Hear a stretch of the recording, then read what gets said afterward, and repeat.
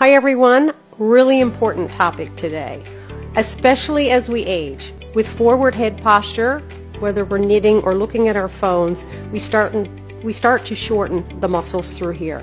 And what we actually have to do to fix that posture error is to tighten the muscles in the back. By contracting the shoulder blades towards each other, we're actually going to strengthen the back and stretch the front. That's so important for posture. So let me show you some important exercises. I really want you to work one side at a time.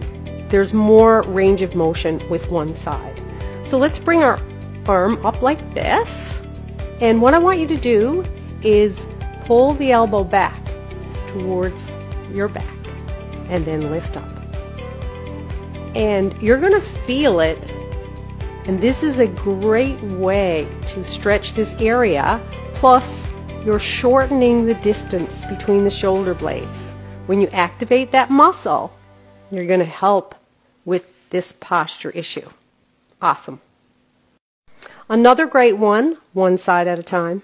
And remember, I'm showing you one, you have to do both sides. So we're just going to bring the arm out. Let's rotate the thumb backwards. Stretch through here. Standing with the knees maybe slightly bent, and I just want you to reach back as far as you can comfortably. Then you can start to turn and reach a little further. Awesome. Okay, now we're going to strengthen the muscle in the back that's going to help counteract that poor posture. So you can use a little bottle of liquid, hand weights, perfect. So I want you to lean forward in your chair. You have to lean forward at the waist or you'll work the wrong muscle group. Arm is just here, and we're just going to lift up. I'm looking towards the camera, but I'd suggest that you keep your head in a forward position.